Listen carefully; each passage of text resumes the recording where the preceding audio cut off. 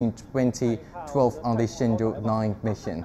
So they are taking the walkie-talkie one by one, and they have been talking to Beijing. At this point, they are trying to tell Beijing that everything is okay at this point. Everything is okay. And you may notice that just before the launch of Shenzhou-15 manned spaceship yesterday, the Shenzhou-14 crew did a very important job. It is to change the station from the status of 3 crew to 6 crew. The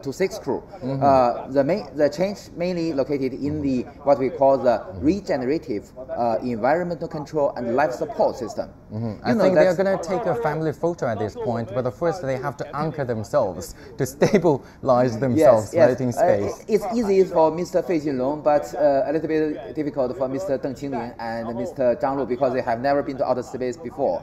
But they have been going through a lot of training, so they should be used to the environment, I think. So they are taking a selfie. 1, 2, 3.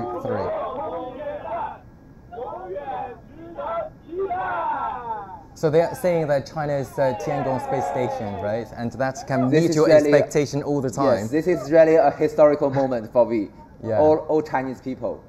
Big thumbs up.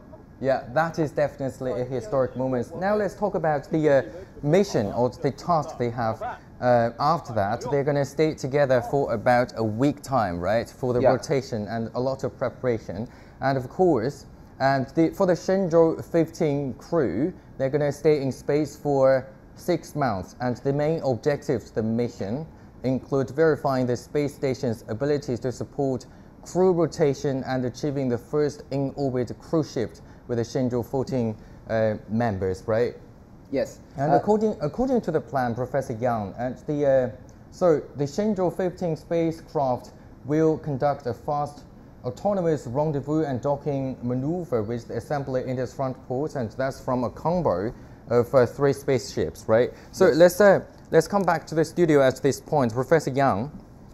So we know that, as I said just now, the Shenzhou-15 crew will carry out the verification of long-term residence on China's space station in 3 module configurations. So what are some of the things to look at in this verification?